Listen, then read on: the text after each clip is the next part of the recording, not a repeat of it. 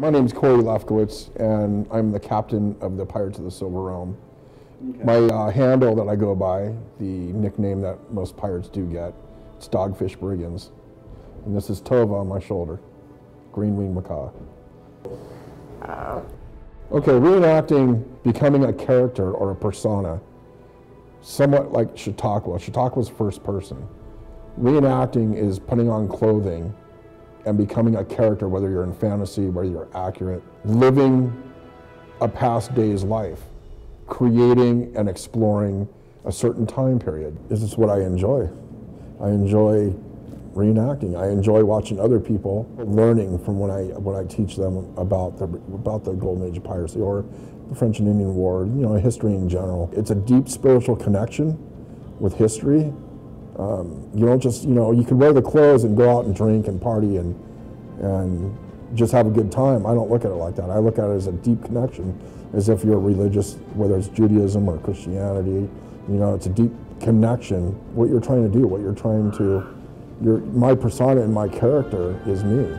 It's not just a hobby, it's a way of life. It becomes your life. You live a pirate lifestyle. A pirate was just a person that robbed on the water. They're just people, just like we are today. So Pirates of the Silver Realm is a pirate crew, and we emphasize on being period accurate. We have members that are just starting out, and we give pointers and we give tools how to achieve a nice kit, and there's a progression of getting involved into the living history festivals that we do.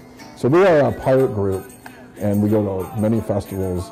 I do many historical programs. We set up a traveling museum display with weapons and effects and accoutrements, tents. Sort of like if a ship were to careen and you're to clean the barnacles off the hull, you would set up a field encampment on the beach, and we set up an encampment based off of that. It's a family group. We have kids, we have adults, teenagers. We cover all aspects of basically family life. I'm a merchant trader / captain. We have entertainers, play music. We have people that cook. We have people that do different trades. We basically do displays and presentations at festivals. The entertainment, the colorful displays within the festival, whether it's the food, or whether it's the actors' camps, or whether it's the museums like what we put up, or whether it's just the camaraderie. I mean, it's feeling part of something else and getting away from the 9 to 5. Fire in the hole! Fire in the hole! Fire in the hole! And when you go to a festival, you become happy. You get out of the 9 to 5. It changes the whole way you look at life. You go down there and you start getting into it. It becomes a fun, adventurous journey. That's great. I have been doing it full time. I just haven't been able to make a living at doing it. I have to still drive a truck, working 60 hours a week doing that, on top of doing this during the summer months, spring months, and fall months. It becomes difficult. I would start today and do it. It comes down to the entertainment factor. It's getting into the gigs and getting into the stuff, but it takes money to do all that, and it's a struggle. It definitely is a struggle. The people who entertain and do it, they struggle doing it. You can do it, but you have to sacrifice a lot. Now, I've had family help me out, girlfriend help me out.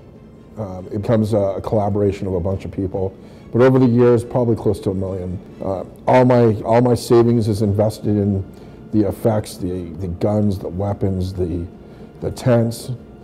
This is not a cheap hobby to do, just like anything else. This gun here is a $600 gun just for the gun. The weapons and the accoutrements are probably the biggest cost. This is a $1,000 smoothbore 62 caliber musket. They call it a canoe gun. This is the real deal right here. It's affected me enough. I'd rather go out and do the pirate stuff than work. And so my passion and dedication and commitment is to reenacting, and not so much the other way around, where most people would say, well, you should have a job and then do the reenacting. But the passion and the commitment of doing it for so long is what's carried me and kept me going. Now, I don't think there'll ever be a time I don't do it. Maybe when I'm in the hospital and I can't do it.